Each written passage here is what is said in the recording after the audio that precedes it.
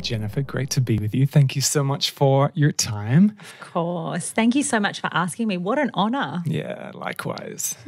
For starters, how is life? Life is good. Life is full, but it's good. It's fulfilled. But like anything, life is a journey, right? So you never really get there. So that's what I love the most about this journey, is that every day is a new day, and it's a different day with different experiences, and I love life. Yeah. What is currently filling your days right now? So you're a mother of, how old's your daughter now? She turned 1 2 weeks ago. Wow, happy birthday. Yeah, I can't believe it. This year has just flown by. So, look, we still have the 3 companies running. So we have the Modern Day Woman Movement, which is a women's empowerment platform. We run monthly events through there, and it's a group of women. It's a membership organisation, but it was started to help women step outside their comfort zones, pursue their passions, and really embrace multiple identities. Back when I started it in 2016, women were quite stereotyped back then, and there wasn't a lot of women who felt comfortable, and it stemmed from my own journey as well, of feeling like I don't really fit into a certain box. And so I felt there a need to start a membership organisation. There was some wonderful women's networking groups around, but I didn't feel like there was anything in the growth and empowerment space, and particularly which wasn't financially driven. So I started the Modern Day Woman Movement, and it's been growing from there. And we have a now wonderful group or collective of women here in Perth. We do have a couple of members over in Sydney and Melbourne, but that's something that will be growing this year with the launch of our new business, our new corporate business, which is Modern People. So Modern People, we are Australia's first purpose-driven recruitment, purpose coaching and human optimisation company. Gosh, it sounds like a bit of a mouthful, doesn't it? Yeah. I love it. Things. That's a good tagline. Three streams. And we're a social enterprise, so we reinvest our profits back into community and social causes, which leads to EcoLuxe Events, because that's our non-profit community-based events company. So we provide free wellness festivals and community events on behalf of local councils to the public. So with Modern People, we're able to reinvest our profits back into providing this free education to people around WA. Yeah. Wow, that's super inspiring. And before we get into each of those incredible platforms, I'd love to get to know your journey a little bit more. Sure. Of what brought you into feeling inspired to create these platforms for women? What were you feeling in your own self of breaking through those bubbles of stereotype and the limitations that come with that, the fears or whatever? Please share of your journey of what led you to starting that first platform for women, right? Yeah, absolutely. I've had a number of, let's call them lightning moments in my life, epiphanies, or where I've had certain realizations in myself. And I would say that each 3 of the companies have a very separate defining moment, which was the catalyst to why it's begun. I'll start with the women's empowerment platform. So I guess I felt and I have sort of felt for many years really that I didn't really fit in anywhere. You know, I loved I love life, but and that's quite a general statement, but there's so many facets to life that I loved. I mean, I had a corporate business, a HR and recruitment agency. We were national, had that for almost 15 years with a business partner. We had offices around the country, 150 contractors, very successful corporate business. And I loved that. You know, I never really got to a stage where and a lot of the teachers and the leaders and certainly that I follow and coaches, you know, they have this moment where they get burnt out by the corporate world. And I never really got to that point. But I felt like what I loved about having that business was being able to connect individuals to their dream career and having those almost life coaching moments with them. You know, the interview wasn't just a clinical box ticking interview. It was a journey of their life and where they've come from and where they're headed and why. And I always ask people why. That was so important to me. It was something that was just innate inside me. Like, I'm naturally born curious. So that, to me, that connection with individuals, that's what drove me. So I loved what I did, but what I didn't love was the way the corporate world was so profit-driven and it was money-centric, and they would choose profits over people. And a lot of our clients were in that space. And so I was torn, and I lived that life for a number of years. And then through that, I went on a personal development journey. This was I started back in 2013, and started then listening to Tony Robbins, that was the start of my journey with personal development as well. Yes, I did listen to your podcast about that. Yes, Wayne Dyer, Matt O'Grady, there's so many teachers, and I started. I thought, okay, there's got to be more. There's got to be a way that I can really change this and do something about it. So I sort of went on that journey, and I had another moment where I felt that part of what I was doing, I listened to Brené Brown, and one of her teachings is walk in your story and own it, or walk outside your story and hustle for your worthiness. And that to me was a bit of a light bulb moment, because I thought, that's what I'm doing. I am, rather than walking in my story and owning who I am, and I love the corporate world, but then I loved the spiritual world as well. And I felt the same actually with the yogi community, that I didn't, I loved going to the classes. I've done Vipassana. I went and did the silent retreat. But I because I wasn't living their life, I felt that I wasn't worthy enough, because and I felt that I was being judged. Now, I may have been or I may not have been, but internally I felt that I was. And you probably were. Yeah. It goes on a lot. That's so refreshing to hear that. Yeah. I wasn't crazy at the time.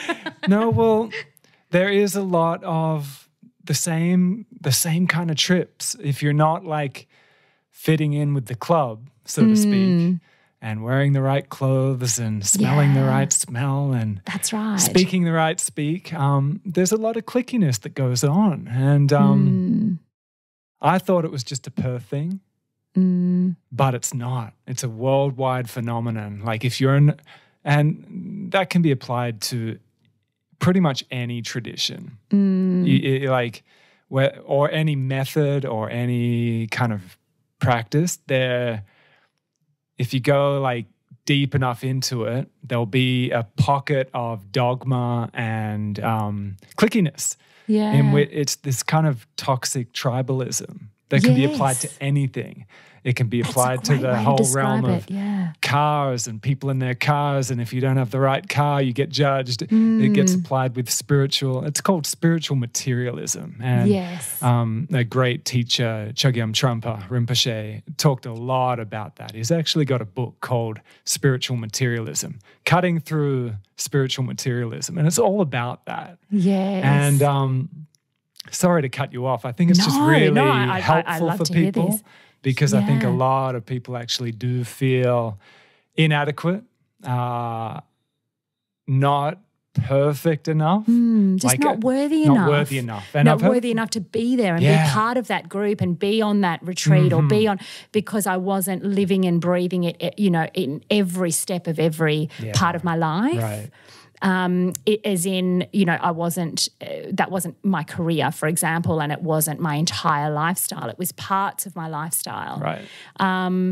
But like that with almost every area of life in the fitness industry as well, because I've always been quite fit and active and healthy, and let's say the wellness world, which is different to the spiritual world, I felt the same thing because I didn't have a full-time business in that I wasn't worthy enough to be part of that gang or that clique. And I did some research into it, and I studied a lot about the dichotomous nature of humankind, that all or nothing. Right. Black or white. And through that, I sort of had a bit of another light bulb moment. And I thought, well, maybe this is it. There's got to be other people like this, like me, that are out there that feel like, they enjoy and appreciate the different parts of life and the different things that life have to offer and the different modalities and the different career paths and the different people. And so why do you have to choose? And so I just started going out and having these conversations with people in my network. And I thought, well, I want to do some research, some practical research. And so I did that. I had a lot of interviews, and obviously in my business, because I interview for a living, it was quite easy for me to just catch up with someone and then within sort of 10 or 15 minutes, draw that information out of them. And I found the more people I spoke to, the more, and particularly women, but men as well, but that didn't feel like, and they felt like they were being boxed in and stereotyped. And so that was really the catalyst for me to start the Modern Day Woman movement, was that, okay, let's bring you all together. And also because in my own personal life, let's say personal and social life, my networks and groups of friends were always very varied. I had women obviously from the corporate world that I would associate with. I had friends that I grew up in school with. I had the yoga community. I had wellness community. I had women in sport. It was so broad. I just always saw the beauty. For me, what they did or what they were about, it was what the light that was in them. It was that connection, that energy that I couldn't articulate or I couldn't really define, but I would just know energetically I'd meet someone and I'd either click with them or I wouldn't. And there's very few people I didn't. But I think that I saw though that within those different groups that there was a lot of judgment between them. And I thought, if I brought you all together in a room, provided a safe place where you could all connect, and shared a story of vulnerability of myself. And if you could see that same light that I saw in you, then maybe you wouldn't judge. And so I started doing that. And I had, through my network, I had different companies and businesses that I reached out to say, look, this is what I'm trying to do. We need a space, we need catering. Are you on board? And they all said yes. And so we started having these quarterly sessions, which have now turned into monthly sessions. So that, I guess, was really the catalyst for that particular empowerment group. But for modern people, for the corporate business, that really has been a journey for me through really almost rejecting in a way that the only way that the corporate world can exist is by being profit-driven. Because I've never deep down believed that, but I didn't have any proof. I didn't have any, and it's all about outcomes and metrics and stats. So in that world, unless I could come up with something, I would just go by my intuition. But a movement started around the purpose space, and it started around companies like Apple being aspirational and people like Simon Sinek talking about your reasons for why and adopting that to the corporate world and the big business. And when I read his first book, Find Your Why, that inspired me to start this journey of connecting what I already had within the corporate world and that business, but bringing purpose to it, because there's no other recruitment, HR, purpose coaching, human optimization companies in Australia. And I thought, well, why not? Yeah, why? Just to me, it makes perfect sense. So, the year before last, in 2018, I sold my existing business, and then I went through another personal development journey and went through the reason for being framework, which is the Ikigai, the ancient Japanese philosophy, which was actually discovered in the south of Japan, in Okinawa, which has the highest per capita of centenarians in the world. It is not only just a blue zone, but it's the top of the blue zone. And so back in 2008, a group of psychologists psychiatrists and psychologists actually went over there, and they did a study as to why that was the case. And they found that the Japanese lived and breathed their reason for being every day, which is essentially, if you think of 4 quadrants, it's combining what it is you love, so what it is obviously you're passionate about, what lights you up, what your skills are, so your talents or your gifts to the world, because what you love might not actually be what you're good at, and what you're good at might not actually, you might not like doing it. Good to acknowledge that. Yeah, absolutely. And then thirdly, well, how can you be rewarded? So can you be paid for this? Can you turn it into a career? Or is it a non-financial reward? Is it an intrinsic reward? And then the fourth quadrant, and to be honest, I lived most of my career in those three quadrants. And, you know, if you think of a lot of the teachers and leaders, the entrepreneurs out there that, you know, they're passionate about what they do. They love it. You know, they stand up as CEOs and they drive, you know, large companies, and so they love it. They're very skillful at it, and they can be paid and rewarded intrinsically and extrinsically from it. But why do they still feel empty? And I did. Right. You know, in that HR world, and then I further went on a journey, and I started a marketing company, because my first degree that I did was actually marketing and communications at uni. So I went back and I thought, yep, that's what I want to do. I'm going to leave HR and I'm going to do marketing, and did that. And yes, very passionate about it. I love it and good at it. And yes, lots of clients that, you know, reached out and said, yes, we want to use. So it was a successful business. We had 3 staff here in Perth. But then I still felt that sense of emptiness. And it was because I hadn't combined that fourth quadrant within your reason for being. And that is what the world needs. How can you make a difference? What is your impact? And a marketing business is fantastic, but it's not changing status quo. It's not affecting movements. It's not helping the world. It's not caring and repairing the world. And same with the HR company. It was great for that and connecting people with their careers, but there's what more? You know, we need to do more than that. And so Modern People has been born from that. So our dream is to connect every person and every company to their unique purpose, and for them to be living and breathing their purpose in everyday life. Yeah. Very inspiring. You touched upon vulnerability. Yes. What do you feel in your observations from your own journey and hearing people share?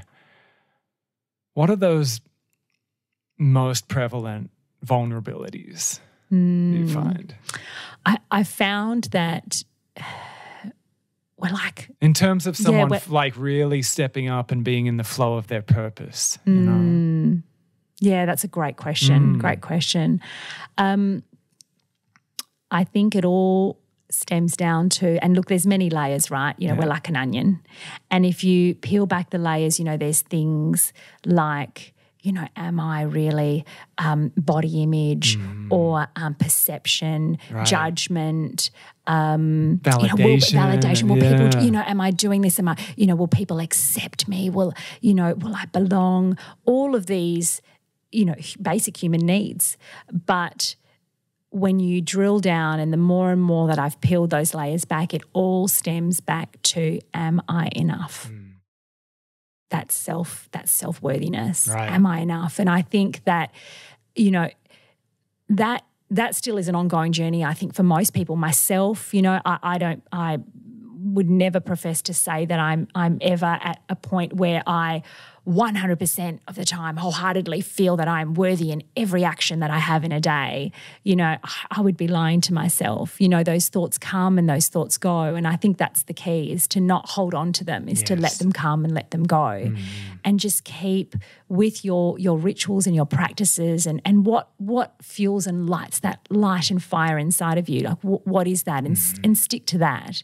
You know, so I think that whenever I'm feeling vulnerable in a situation, since having Vienna, now I think about her, and I think about, you know, just her, it's something simple like her face smiling at me, and it could have been her smiling at me the day before, or and that to me, that just reignites my light and it gets me through that particular situation.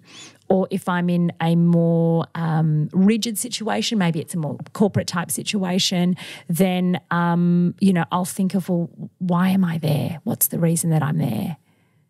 So think about that. Think about my why and my purpose.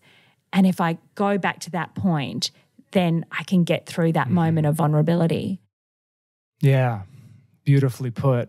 I think for some people as well, they get in their head too much in regards to the purpose thing, and it's got to be this huge humanitarian purpose, and can overwhelm themselves in regards to purpose. And I think it's helpful for people to start small, so to speak, like simplify and practice that art of listening, the art of connection. Yes. I get reminded of a man in the Ramdas community who spent close to 10 years in renunciation and did the whole hippie thing of going into spiritual communities and kind of extricating themselves out of corporate involvement and out of financial responsibility, leaving all responsibility behind, which is what many seekers do. And then this man came back with, beard and all the hippie clothes, and he was a financial broker, but left that job, came back, and the lead manager of that institution saw him all bearded and hippie, and it's like, you were one of the best financial brokers we had. Like, do you want to come back and work?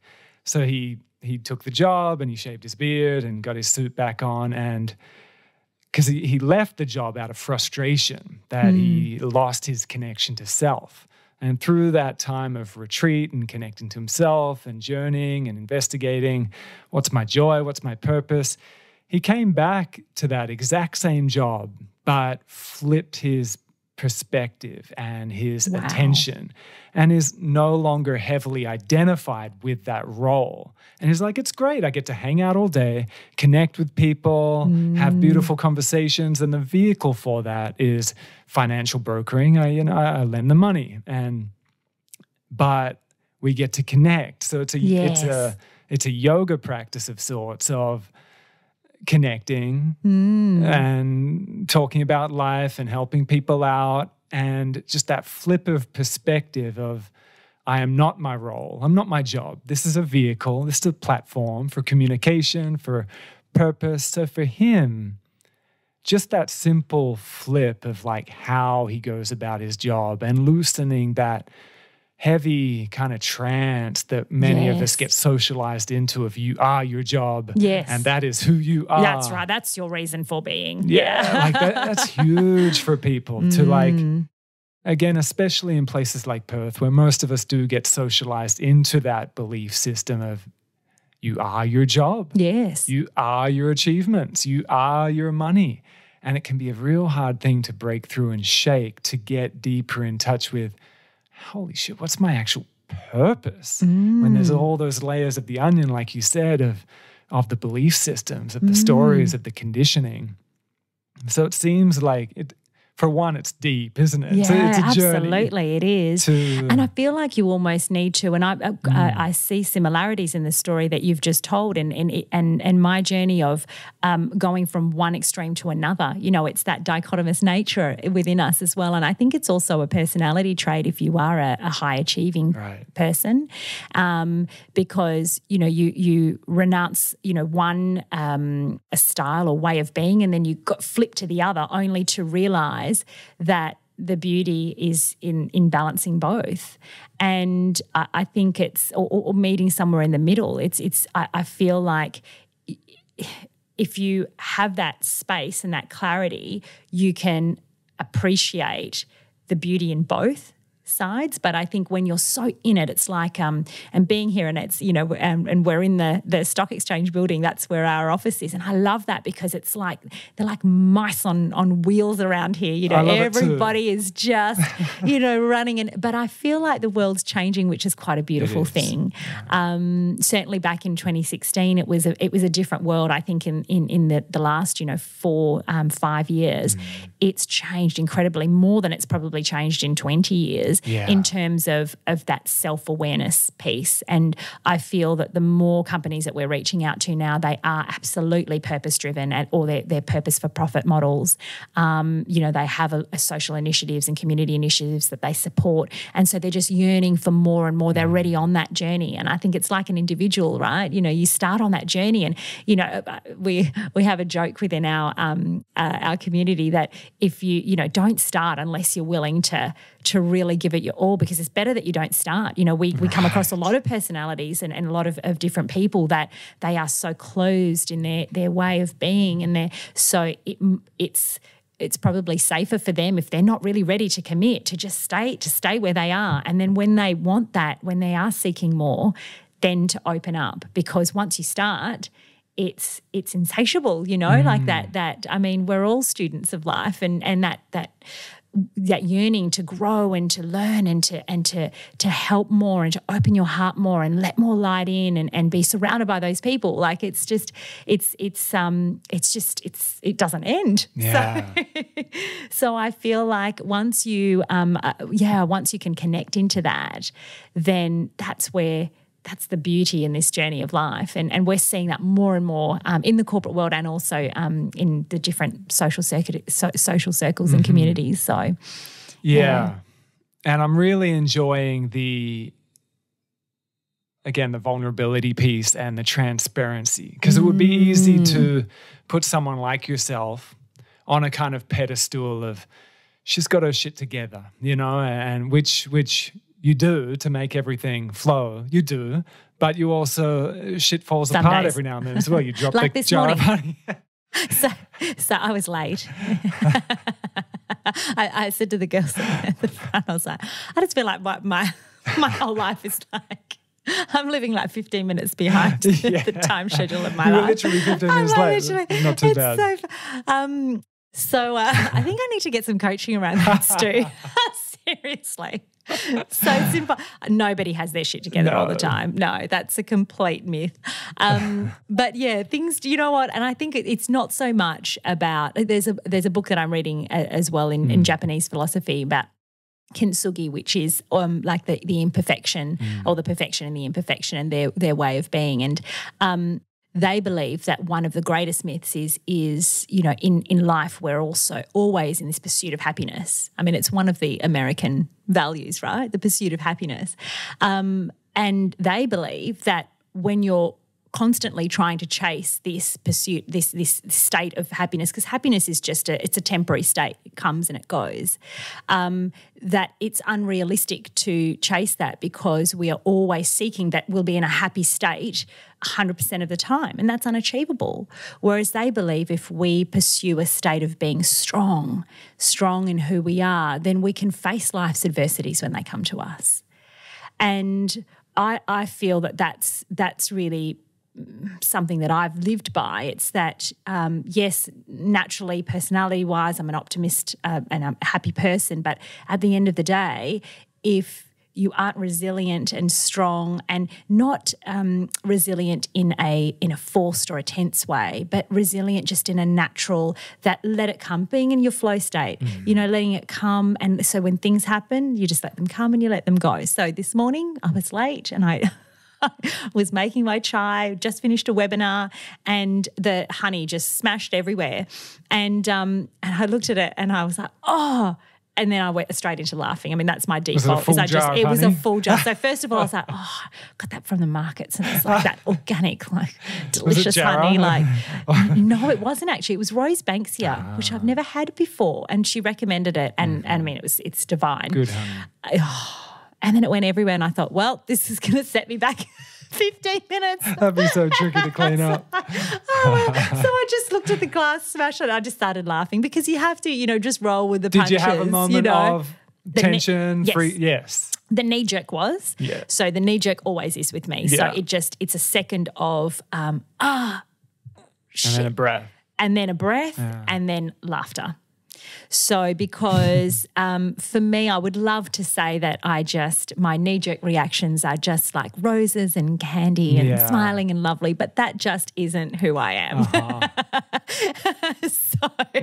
So the initial will come out, and then, but for me, it's how quickly you turn that around. And if that initial is just a release, you know, so it's a word, so shit, for example, or it's a very quick thought, then, you know, I'm okay with that. I'm okay with that. I think that in the past, and where I've worked very, very hard with my different coaches and my spiritual teachers is where I used to allow that to then manifest into my next interaction. Right. So whether or not it's with, if I was at work, the people around me, if I was at home, my husband or my family, so that's where in the past it has been quite dangerous for me. So I've worked on mindfulness techniques, like taking a deep breath, stopping, bringing laughter in, those things. Very, very simple, and I still do them now. I still practice them now. And I have been practicing them for years, and I probably will continue to practice them because that's something that, if you're talking about, patterning, that was 30 years of my life of patterning into a certain way. And so, of course, it's going to take time to unwind that and unpattern that. So just be kind. Be kind to yourself and not allow that to really manifest and flow into the rest of your day, because that's another thing. If I did that, and I'd get so hard on myself that, gosh, why I'm so tense, and now I'm late, and oh god, probably and then cancel this. And it would just snowball. Whereas if you just take a deep breath and you just laugh it off, then hey, the rest of the day, the world is your oyster. Yeah, it's a vital point, as mundane and just simple and all that it is. It's powerful, that ability to shift from that fight or flight, which is valid. Yeah, it's for our survival. Yes. You didn't want your baby crawling all over broken glass. That's survival. Fight or flight kicks in, and then that mindfulness to shift that into the parasympathetic nervous system. Yes. Like, we can all do that, but for many people, they are in that sympathetic nervous system, that fight or flight, like most of the time. And it can be a real vicious snowball effect that then translates into people's sleep and then their dreams and then the next day. And for a lot of people, especially with technology now, it takes a real conscious effort to bring a breath to it, bring some laughter to it, some sound to it, some vulnerability to it, a cry to it, like even a big old cry every now and then if you're really under the pump. Because the phone thing, because a lot of people have a really stressful day and that stress is just compounding. And then maybe, even if they're doing healthy stuff, often if people are in that fight or flight state, they'll do something seemingly healthy, but in a stressful way. Yes. Like pumping music, which is all well and good, but if it's again and again and again, it can be like that elastic band just getting pulled. Absolutely. And then they're laying in their bed with their phone, more like stimulation and stress.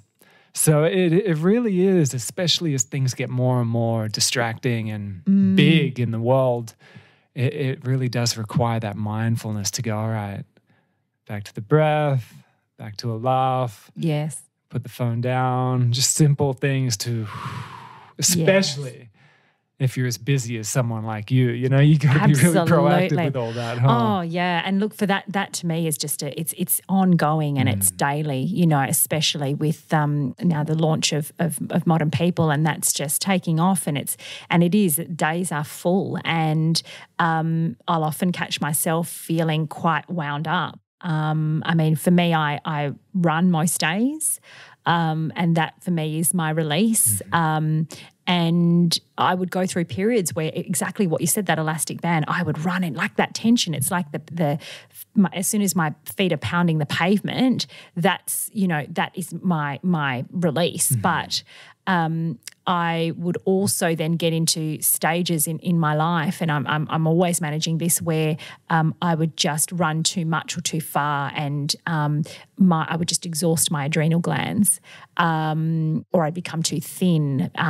So I have to really watch that. And so some of the simple techniques that I have adopted is I no longer run with any sort of device like a watch or a tracker or anything like that.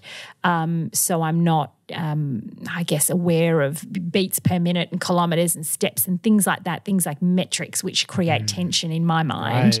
Right. So I just I just go for a run, and I sometimes it's with music, sometimes it's with silence. I use that as my active meditation time.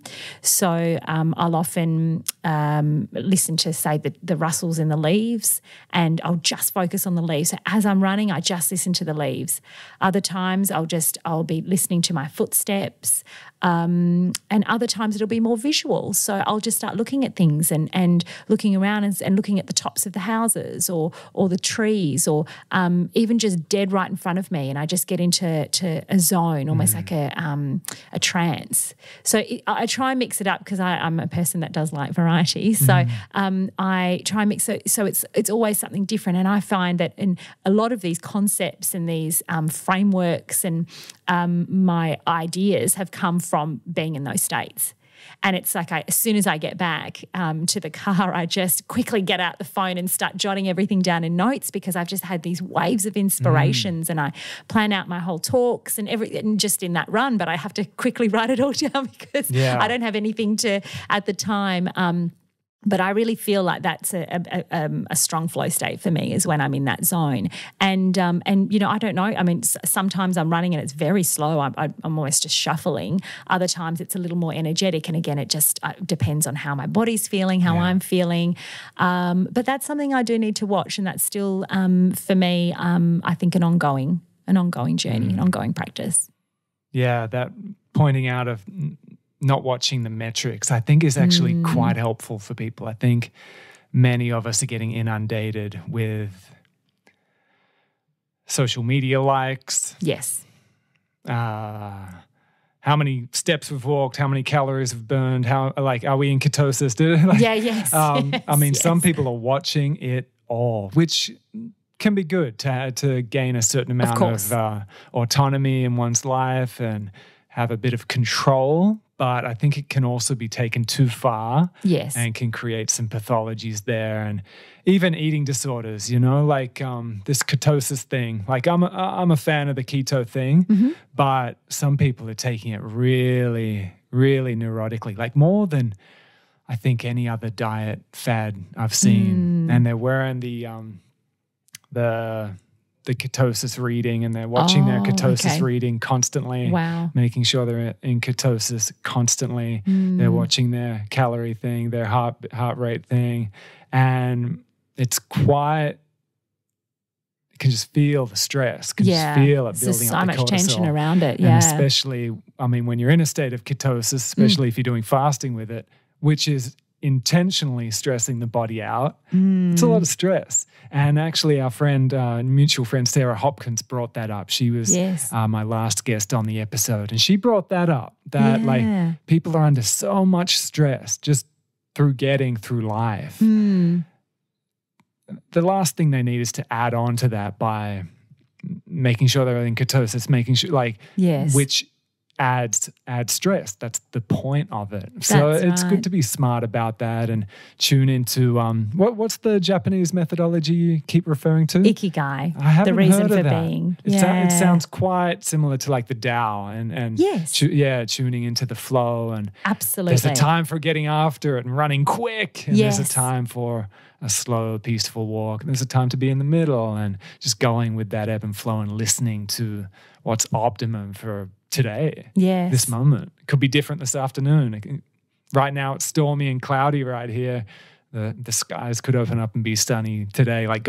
It's kind of like the weather, tuning into that flow of phenomena, just passing and going. Yeah, I want to look into that. It sounds really cool. No, it is. It's a beautiful philosophy, and we're really excited to be bringing it into some non-traditional type areas like the corporate world, and making it accessible to individuals. So I do love what you're bringing into the corporate scene. It's super inspiring. Well done, huh? Thank you. It's very cool. And what you're bringing into your platforms, I love how truly holistic it is, like truly comprehensive. And it does seem like everything you're feeding off, you're naturally bringing in, which is quite organic.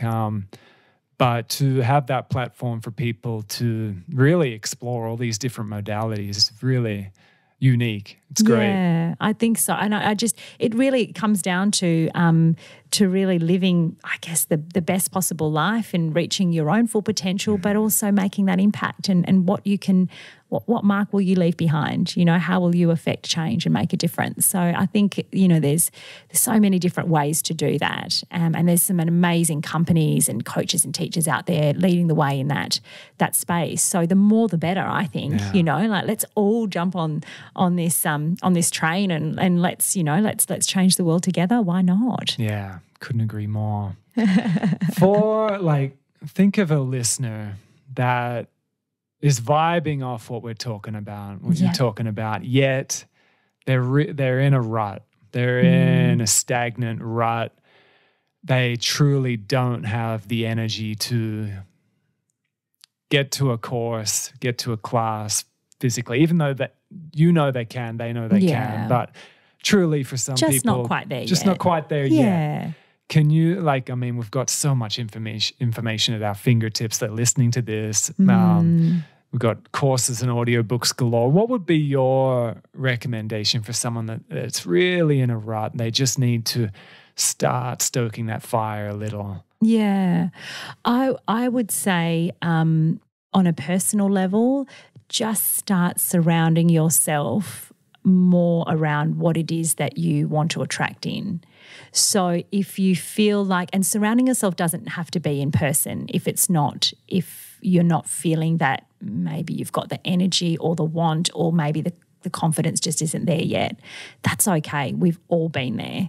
And I feel like just listening to more podcasts, doing some Google searches, you know, something so simple like Googling finding purpose, finding happiness. You know, there is so much material out there. There's so you can read, you can just surround yourself, and even something so simple like when you go down to the supermarket and you make it a little, I guess, game. I mean, I love games. I'm a big child at heart. Make it a little game at everyone you walk past. Just look up and smile at them. Maybe just start with one. Maybe when you go to the shops, it might just be one person. You're just going to smile at one person today. And then the next time you go down to the shops, you might smile at 2 or 3, baby steps. And something so simple like that. And then you can evolve to then saying hello to people. You know, I make it my little game that when I'm on my runs, that everyone that I run past, I say hello to or good morning to, even if I'm puffed, whatever it is. And the amount of people that just stop in their tracks and I give them a fright. Yeah. You know, it's not very, I'm probably the first person that said hello or good morning to them all day. I think that is, you know, sorry, keep going. Yeah. No, I was just going to say something so simple like that, but yet we don't do it. That's why they get such a shock when somebody does say hello. Yeah. So I feel like just doing little things like that can just allow more light in your life, more happiness, more love, more support. You know, little things like that don't cost anything, and you can just start incorporating them in everyday life. And on a professional level, there's many online programs that you can do which you don't have to leave your own house. We've got 2, which, you know, 7 days and 10 days, which are just self-paced, 1 hour a day. You can do them from your bedroom, your living room, wherever you like, and you don't have to see or speak to anyone. You just watch our videos and you do the activities. But, you know, there's so many companies that are doing amazing things like that. You know, ours are specifically around purpose, but there's many around that, you know, are about happiness or about love or connection or community. So just get on your phone or your computer and start Googling. And start speaking to people, start smiling, saying hello, those little things. Yeah, beautiful. Your life is very full. I would love to hear how, like, some practical ways and even mystical and imaginative ways that you balance out a given day. Ooh. Start practical and then, I mean, you spoke just then about the kind of childish ways, which is beautiful too, merging the two. We got to keep that little inner child and that playful, imaginative. But how do you balance it all? Oh, well, Balance, that elusive word.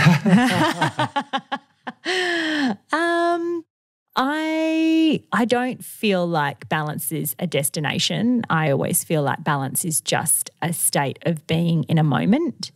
And so for me, what that means is that balance is different on different days. So whatever the energy on the day brings, the priority and the task brings, my priorities always, of course, number one is my family, is my daughter and my husband, and then business is second. So I feel like whatever those priorities are, that's where the energy goes, and that's how I balance that particular day.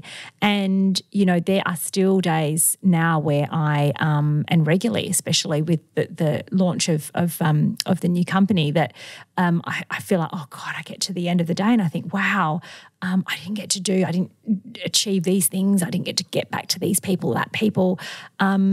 But then I try and just adopt simple practices like, well, when that garage door goes up and I go into the house, to just let it all out and I leave it in the garage.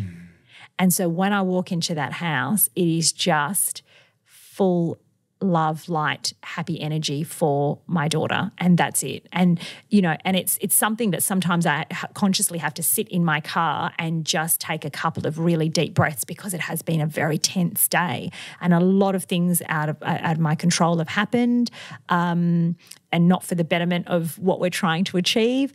So I feel that, there's a couple of really deep breaths in the car, and just getting back to being present in that moment. So then when I walk in the door, because in the past, I have absolutely been that person that just bullet a gate, runs in this, and it just, that energy transfers, and it's created tension with all of those around me.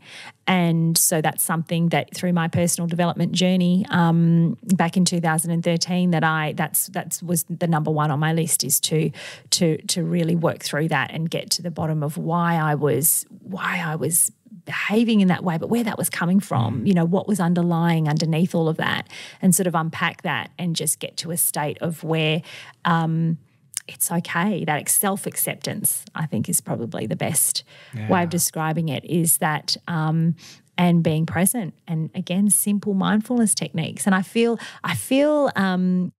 that mindfulness is it's been a buzzword for so many years now, and I feel like it's almost created a little bit of a negative connotation to it, because it has been and I feel like in a way it's doing the opposite of what its intention is, because people just have this stigma now, like when, especially when we're speaking to a lot of individuals and also companies about mindfulness programs and so forth, they just roll their eyes. Really? Oh, we've done mindfulness. Yes, we've done mindfulness. Right. But then they'll display behaviours in that 1 hour or 2 hour interaction that we have with them, which they're clearly not mindful or present at all, because I'm talking to them and they're on their phones and they're there, and then they're talking and you can just see that they're not present at all, because they'll ask a question of something that I've just spoken about 5 minutes ago. But yet they say, oh, no, we've done mindfulness. We don't want to do that anymore. Right. So I feel like it really is something like maybe we need to invent a new word for it. Well, I have heard some people try to flip exactly what you're speaking of, the negative culmination of what mindfulness has become, and calling it mindlessness, which is kind of like the opposite pendulum shift. So I hear you on that. I mean, similar with yoga, like the mainstreaming of something, and the mainstreaming of something, and experiences of it and perceptions of it just warp because what it is. Yeah. So it's no surprise. Yeah. That's for sure. It's just become so popular and so mainstream that a lot of people that maybe even have done mindfulness for years haven't actually been practicing mindfulness, just because there's so many different takes on it, similar to yoga, Yeah. But yeah, different word. I mean, same with like God, that's making a comeback. The word God kind of got chucked out for a while because of the negative repercussions of what people thought was God and the dogma with it. That's making a return. Maybe it needs to be like, you got to give it a break for 10 years or something like that. Like that's God. Right. But as long as we're all practicing those techniques, though, Yes. that's important. Don't let go of that's powerful. the doing, you know. So you're driving home. Even the practical thing of like, okay, if you're stressed and you're driving home or commuting home, like making a choice of what you listen to or don't even listen to. Exactly. Like rather than just plugging into the noisiest radio station. That's right. Maybe put on an audiobook or a podcast then or nothing. Exactly. And just breathe deep or make some sound or sing or laugh or that choice. I mean, however long you drive for could be a beautiful contemplation or meditation or relaxation. And you pull up to your driveway and you stop for a few breaths. Yes. And then that thing of just dedicating, like having a bit of intention before you walk into the house. Absolutely. May I be really present? May I listen? And yes. actually pay attention, because that is causing a lot of dysfunction right now. I hear it again and again of people complaining about their lover not being present, and they get home from work, haven't seen them all day, haven't seen them for a week, and they're just on their phone constantly or on the PlayStation constantly or watching TV constantly. Yeah. It's a loving discipline that's really, really important if we're wanting to nourish ourselves and our relationships. So I think that's bang on and really helpful that you brought that up. Yeah, and I think, and also just being kind to ourselves again. That you know, balance isn't something. It's not something that we're ever going to achieve. You know, it's that achieving that perfect state of being. It doesn't exist. You know, well, so I think it's the just balance. You know, it's what it needs to be on that day. But then it's also being present in that to appreciate and have gratitude for what you have, you know, like I am at work or in meetings or during the day, so I don't get to see my daughter for a lot of the day. But, you know, and I could feel guilty about that. I could allow those feelings of guilt to come in, and of course I miss her and I think about her, but you know, I know that I'm filling my days with things which are purposeful and which are having impact. And, you know, I want her to grow up and look at me and be proud to have me as a mother. And hopefully things that I'm learning and as I'm growing, I'm teaching her, and I want her to grow into the version of herself that she wants to and she wants to become, using myself and all the others around her as mentors and role models. So I feel like, a lot of women have that guilt, and I still speak to them. And you know, I was at an event the other night, and one of the women said to me, and she's got a daughter around the similar age, and she said, "Oh, yeah, you know, you've been out quite a lot this week. Have you missed her?" And I said, "Oh, of course I miss her. I miss her every day." And I said, "But I don't really think about it like that." And I said, "Well, she's asleep. So I've gone out to a networking function after she's gone to sleep. So I've spent the afternoon with her, and we had some beautiful time together. And you know, like she fell asleep, and I was like rubbing her bunny on her face because she's got this little comforter toy, and she was laughing, and that's the last memory that I have of her before she fell asleep, and that's really beautiful. So I don't know, but and I took that at the time of her, I guess, projecting, because perhaps that's how she was feeling, and so she was projecting that onto me. But I guess my response to that is, as long as the time that you spend with them is present and it's meaningful and it's full of love, then really that's, you know, that to me is the epiphany of or the epitome of that balance, right? Is because every moment I'm with her, I'm with her. And when I'm away from her, but she's safe. You know, she's safe, and she's with people that we know and we love. And so, you know, she's an individual herself, even at one, you know. So, I just feel like mothers have such a guilt that they really, it just doesn't serve them at all. But yet they're in this pattern that they're unsure how to break it. Right. Yeah, it's an old pattern, and it's very new for women to be emerging in a lifestyle like what you live. It's very new. if we look at it evolutionary. So it's no wonder why maybe it's confusing to some people, challenging in one's own life when they're, you know, trying to live a more empowered life or, you know, create some more passionate, purposeful ways of living. Yeah. But they're feeling that kind of magnetism back to old ways. It's no surprise. I mean, it's very new, but there's a powerful force, especially with people like you and all the platforms you're creating that are popping up all around the world to support this emergence, but it still is very new. Yeah. So just observing that in a very objective, like big picture way, it doesn't surprise me why some people find it challenging, and maybe some people would even judge it.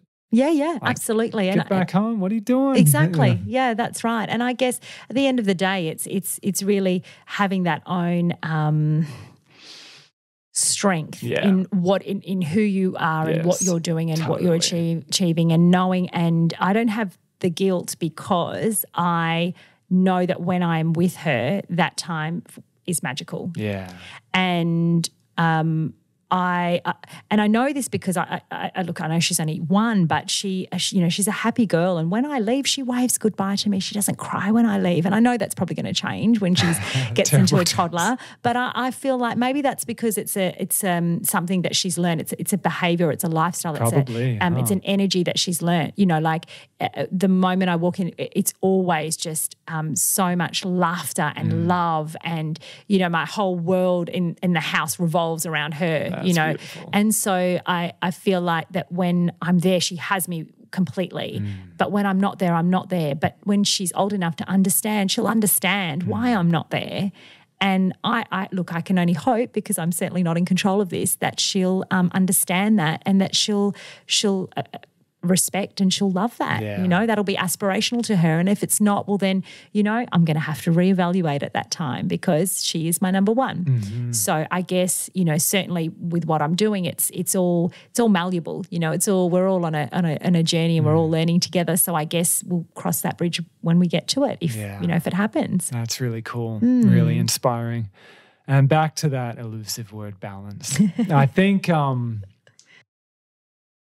there's a common attempt with personal development, with spiritual practice, to create that unattainable, constantly positive, constantly enlightened, constantly loving state, which isn't balanced. No. I mean, it's a total false perception of balance. So it does feel to me... It's something else that starts with B. It's something... What is it? Bullshit? Bullshit. And... I'll never forget a dear friend who was trying all this stuff we're talking about, of, you know, quote unquote mindfulness and, you know, The Secret, and when all that stuff was really buzzy, like What the Bleep and The Secret, and everyone was getting really hyped up on positive thinking and the vision board, which is all good stuff. Yeah. It's all good stuff. Of but course, if it's not balanced with getting honest with our neuroses, it can turn into a really toxic positivity. Absolutely. And I think that's super common. I do feel things are balancing out after that kind of peak of a lot of that hyped up kind of new age stuff that came through like almost 10 years ago now, quite a while ago. It does feel like through actually a lot of letdown, like a lot of people are like, whew, getting worn out. Yes. Burnt out by trying to stay positive. Absolutely. And eventually nature will balance us out, whether we like it or not. And I think the thing as well is that they're trying to be positive. Like positivity, well, I believe it should come from within. It should come from your heart. So if you're not genuinely feeling positive in a certain moment, then sometimes by forcing that tension, you're doing the opposite of what the intention is with positivity. Exactly. And so I feel like there's a lot of people that do that. And And it's about letting go. And that's something I certainly have had to learn over the years, and I'm still learning, is to just when it's time to just let go. Right. And it's okay to be, it's okay to be exhausted, and it's okay to be, look, I'll give you a personal example. Only a few weeks ago, we had an intense couple of days where it was just, we had events, we had workshops, we had client meetings, pitches. It was insane. And in that 2 days, I think we got to about 4 o'clock in the afternoon and I hadn't had anything to eat. I think I had a green tea in the morning and I was just running on empty, and my frontal lobe was firing for. And I got home and I just collapsed. Like, I literally could not get up off the couch. And my husband was home and he had to go and pick Vienna up, and I just started crying. I just bawled my eyes out. And he's like, "What's wrong with you?" Like, and he knew. He said, he knew the couple of days that I had, and he said, have you eaten today? And I was like, I haven't even had a drink of water. Like, it was just one of those days.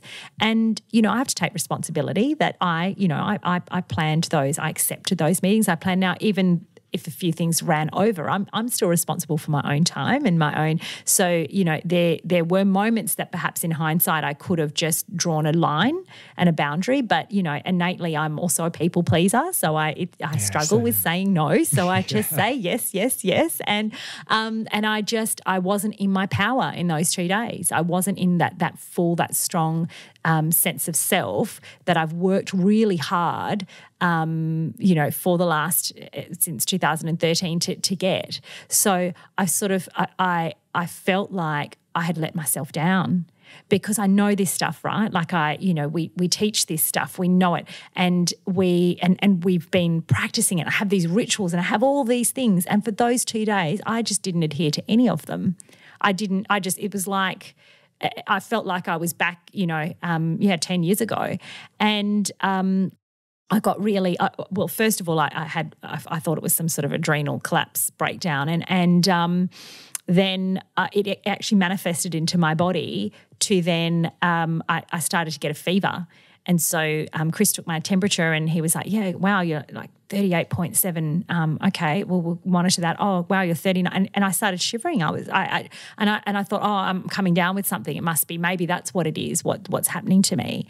And I went to sleep at 8 o'clock. And I woke up at 7 o'clock the next morning, and I don't usually sleep that long. But what happened is I'd pushed myself over the limit, went into exhaustion, but I woke up the next day and I didn't have a fever or cold. It wasn't anything. I woke up completely fine, like bouncing off the walls again.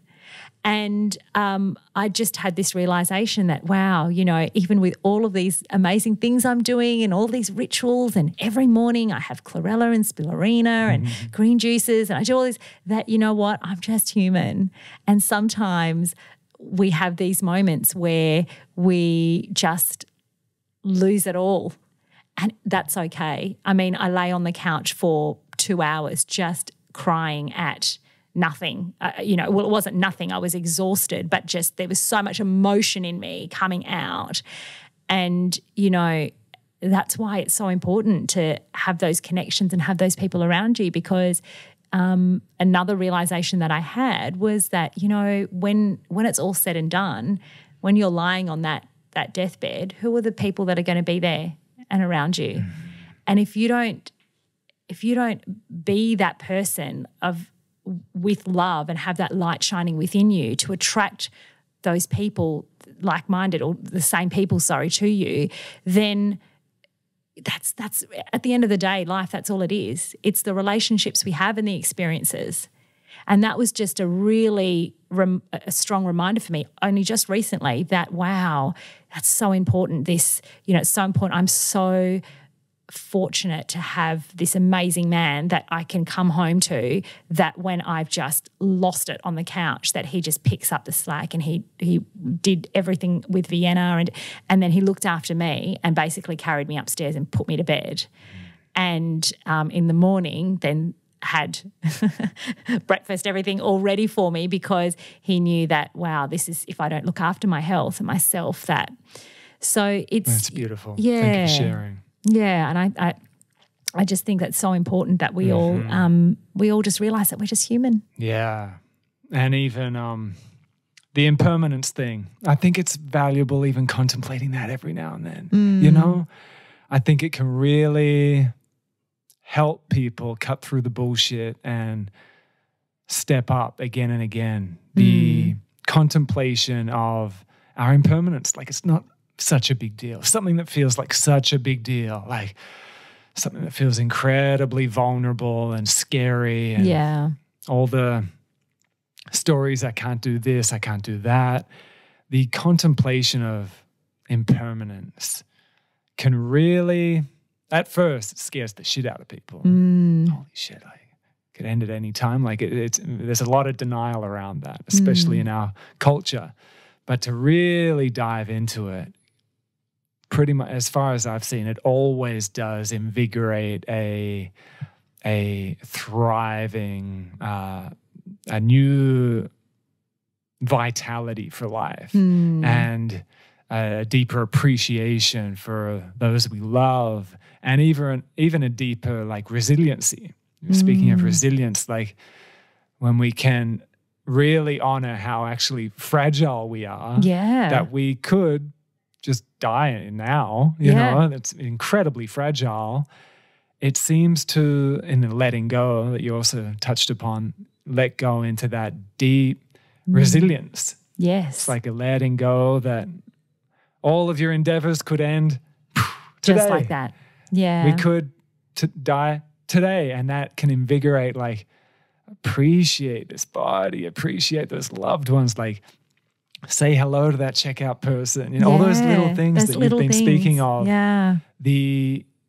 Every now and then, the contemplation of impermanence. I like to do it even before going to sleep, because sleep is such a mystery. Yeah, you know, it's such a mystery. It is, isn't it? And like, it's kind of like a mini death in a way. You know, it's like we can practice the art of dying, really. Of like letting go into the mystery, like into the void, and then you wake up, and it's a. I think that can help us keep that childish nature that you were speaking of, you know, that's true. That thriving imagination, because a lot of people aren't sleeping like deep enough. Yes. So they're on their phone until that last, like until they close their eyes and their circuitry is all confused. But like really laying there and practicing the art of letting go, like in Shavasana, that deep, undistracted letting go can reveal so much. And all of that type of stuff, like if we've been overdoing it before we do fully hit that wall, which is fine. Like the amount of times I've hit the wall, like what you described, and it being really a precious moment of insight and reevaluating and refining how I go about living. I've had really bad chronic fatigue a while ago now. Over 10 years ago, I kind of like came out the other side and recovered from it. But that couple years of really bad adrenal fatigue was great. It was shit at the time. But in retrospect, I needed that time of like, done, like deep in the darkness and fatigued. And it took a long time to rebuild, pushed it that hard. And it was a precious time. So in those moments when like you're overwhelmed and exhausted and you just need to cry, if you really let yourself cry, really let yourself get exhausted. Let it out, yes. Even if you don't have a beautiful partner to pick up the pieces for you, which I didn't at that time. Like it was all by myself and just, and that can be beautiful as well. Of course, it's nice when you've got your beloved to help you out and check in on you. But even those moments of like aloneness can be really potent and powerful as well. Agreed. And I think sometimes there's more transformation in those times because whilst I looked at the gratitude in having, you know, Chris there, but if he wasn't there, then I would have to look within myself. So then not be dependent on an external source for that care and look within. So that was still a life-changing moment for me only a few weeks ago. But I think that if I was alone, I would have had probably an even deeper life-changing moment. So because it would have taken more strength and courage to get myself up and get through that.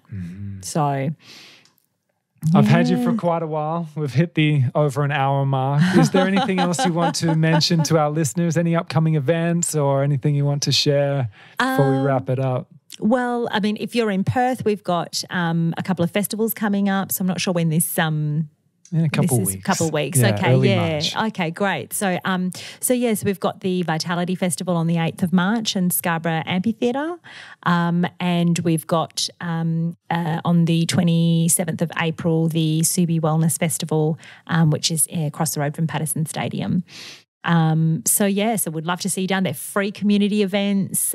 We touch on all the pillars of vitality and wellness, from movement to nutrition to stillness, mindset. So come on down. We've got some amazing speakers and presenters.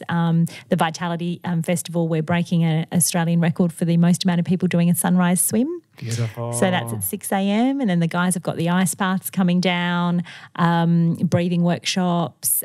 So there's quite a bit happening there. So that's pretty cool. And if you're interested in finding your purpose, and that's something that really speaks to, and you feel like maybe that's the time now for you to have some self-reflection and introspection time, then we've got our 2 online courses, which are 7 days and 10 days, and they're just 1 hour a day, self-paced in your own time. So you can be working full-time and have a family, and when everyone's gone to sleep, you can just sit there for an hour every day for 7 days and go through this reason for being framework. We ask quite a few different questions, and there's activities, because it's one of those things where you don't necessarily know, your first response. If you ask someone, well, what is it that you love, or what are your skills? Sometimes the first response isn't actually the most meaningful one. You have to peel those onion layers back a few, and that's what our questions are designed. They've been developed with our in-house psychologists to really get to the root of what your reason for being is. Great. Yeah.